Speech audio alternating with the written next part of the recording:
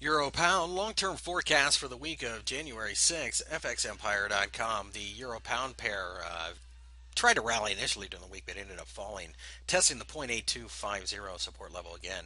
The market's got a downward tilt to it. We see that, but it's not a market we want to be involved in. Quite frankly, fading rallies on the shorter term charts is probably the only clear cut signal that we could see right now.